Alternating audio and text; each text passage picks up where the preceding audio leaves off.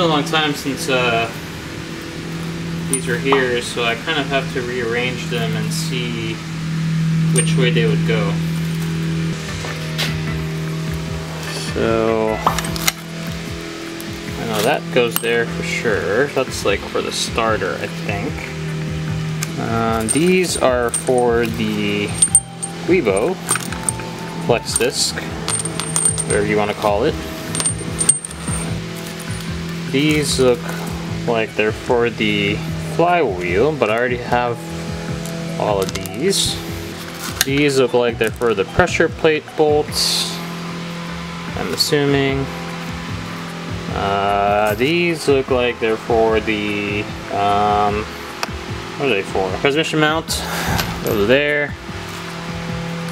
And here we are left with these. I'm thinking some of them are still in my tool bag.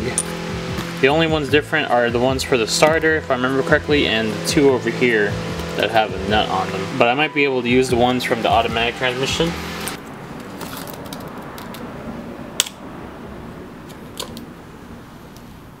So basically there's like a little lock pin over there. I don't know what you call this, lock pin. Cotter pin of some kind. And I think this should just pop out, no? I actually don't know what I'm doing. Wait. What we're doing here is we're replacing the slave cylinder. The new clutch kit comes with a new slave cylinder. So we're just going to replace that real quick in preparation for installing the transmission. Looks so fresh looking. Bearing sounds good.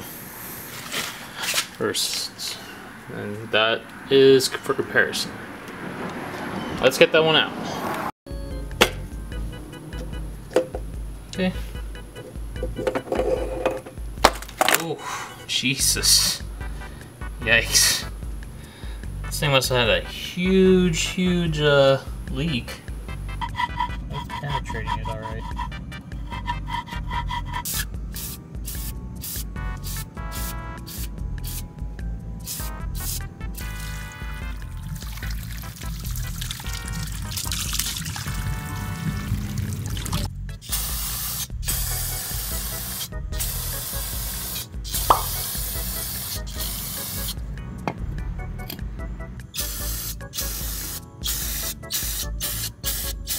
Six and a half hours later. This is after using the foam grime cleaner, whatever you call it, and brake cleaner. So I think that's okay for now. Oops.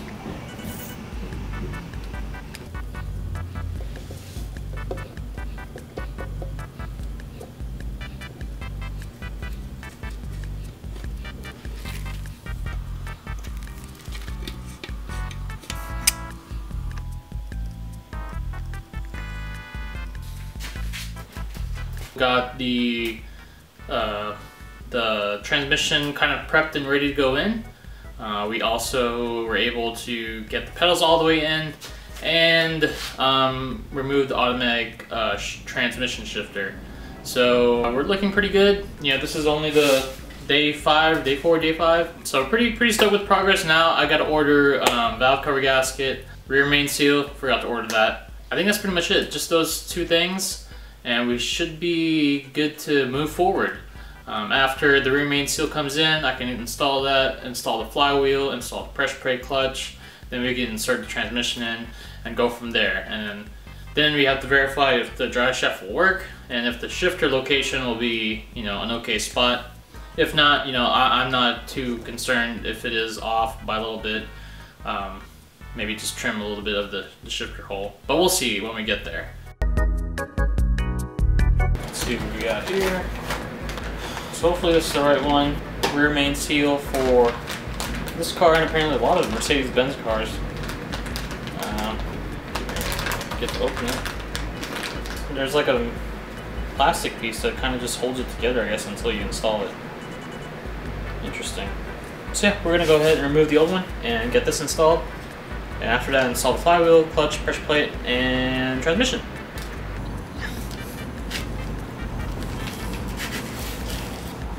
So, you may be wondering why I have bread here. I'm a little hungry, so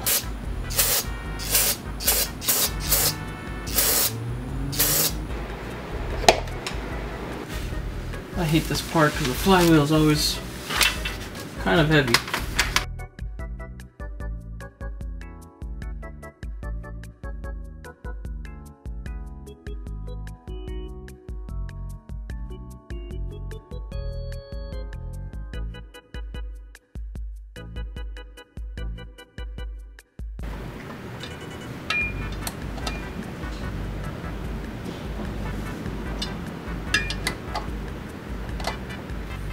So to use a torque wrench, pretty easy. You basically, it depends on what kind you have. This is like a click type, so basically when it clicks, that means you're done. It's torqued. You have these little numbers over here, and it's kind of self-explanatory once you do it. I'm sorry, I'm doing a terrible way of explaining it, but basically you need to torque these flywheel bolts to 40 foot-pounds. 40, 45, I think I did the E55 45. But this one we're just gonna do 40 because I think that's what it calls for. I can't even see it. Great. I think because the light is against it, but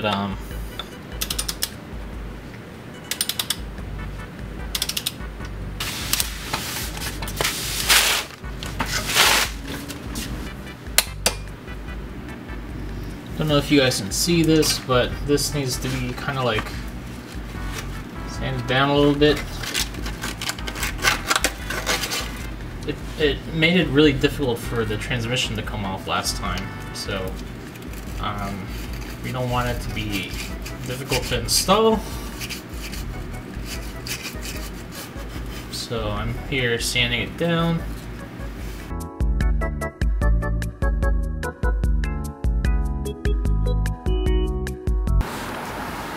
So here we are. We got the clutch kit here. Not sure why it doesn't come with pressure plate screws, but luckily we took that out of the car we pulled the transmission out of. So luckily I have that lineman tool and the pressure plate. So I'm just going to get the surface cleaned up real quick and make sure the surface on the flywheel is cleaned up real good. Don't want any dirt or grime on there. And then we're just going to go ahead and bolt this on.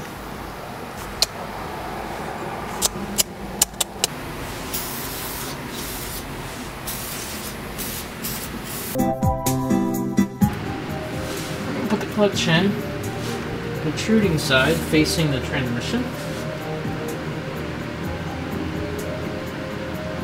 Where it's at.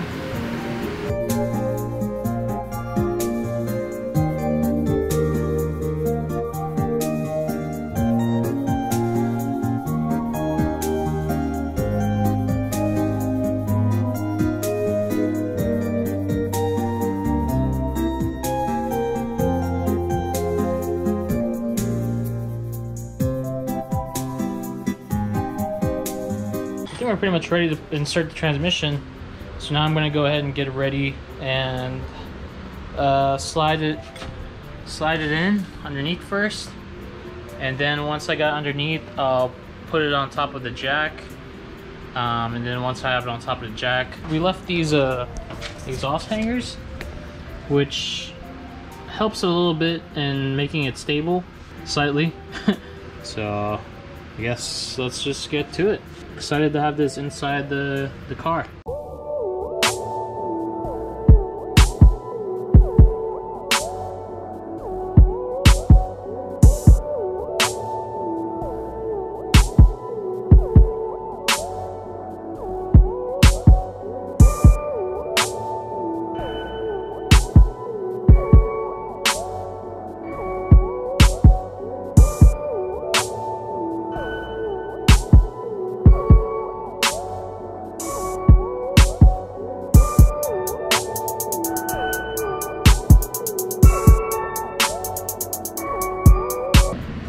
I have a problem of trying to do things myself.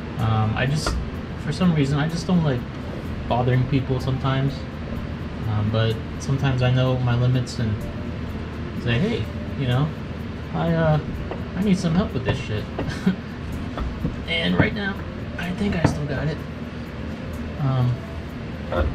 You're really, really close. Really close. Just got the transmission kind of in.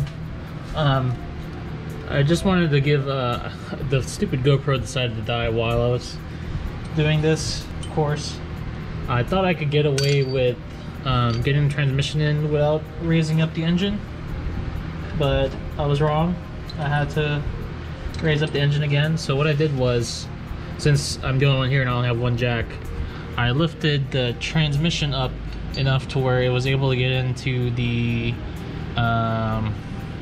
input shaft was able to get in, you know, attached to the flywheel and all that good stuff.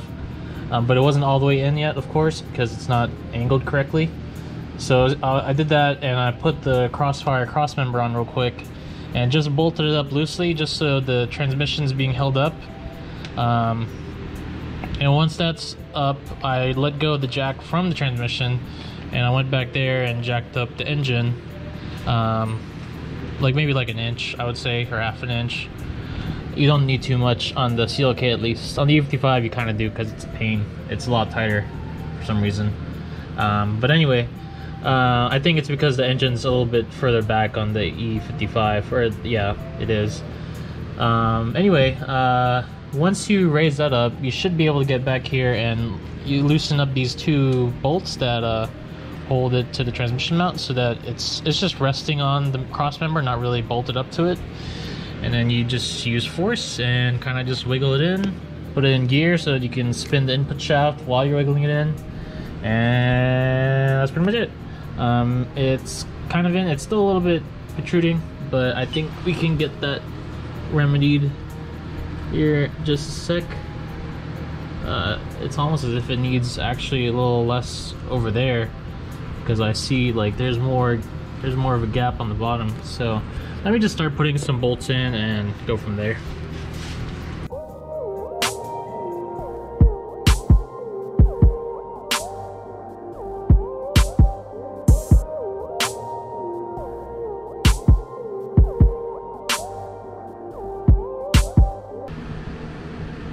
Where's the hole? Shit.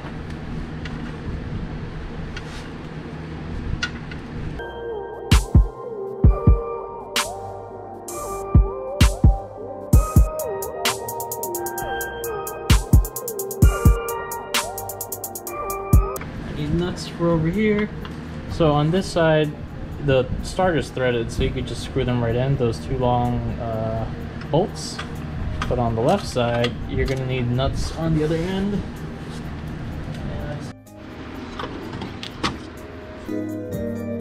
Like how I said, on the other side it has the starter's threaded, so that's easy. On here you have two bolts with two nuts, so you just gotta have a 16 on this end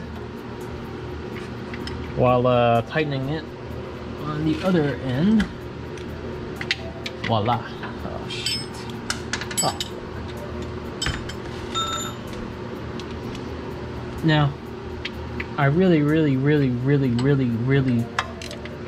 should invest in an air ratchet, because that would make life so much easier and faster. Oh, is this loud?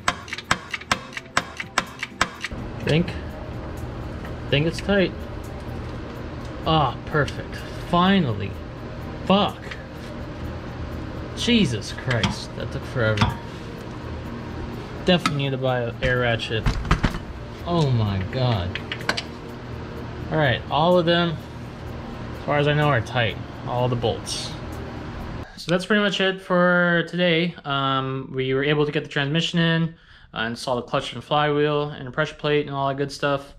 Clean it up real good. Trim out a bit of the shifter surround opening. So yeah, I think we're a little bit past the halfway point. It's kind of setting in now that, you know, this car is also about to be manual swapped. So it's pretty cool. But the dilemma that we have is, first thing in the morning tomorrow is I'm going to head to the junkyard and measure out some drive shafts from an S-Class and see how long they are. Right now we need a drive shaft that is 31 inches long. The Crossfire and the CLK both are 30 inches. So since the manual transmission is an inch shorter than the automatic, we need a drive shaft that's an inch longer, roughly. Unless you want me to double stack Guivos. But yeah, I think at least we're pretty much past, I think we're past the halfway point now. We got the pedals in and all that stuff. So really tomorrow, if we can find a working drive shaft, install that, install the rest of the exhaust, get the shifter to bolt up the shifter and bolt up the crossmember, transmission crossmember. Looks like the crossfire one will work for the CLK. Just need to drill new holes, and then we can go for a test drive, assuming all goes well. Oh, bleed the clutch and all that stuff. That's pretty much it for today's video. Hope you guys enjoyed it. I'm very, very tired. I can't wait to shower and go to sleep.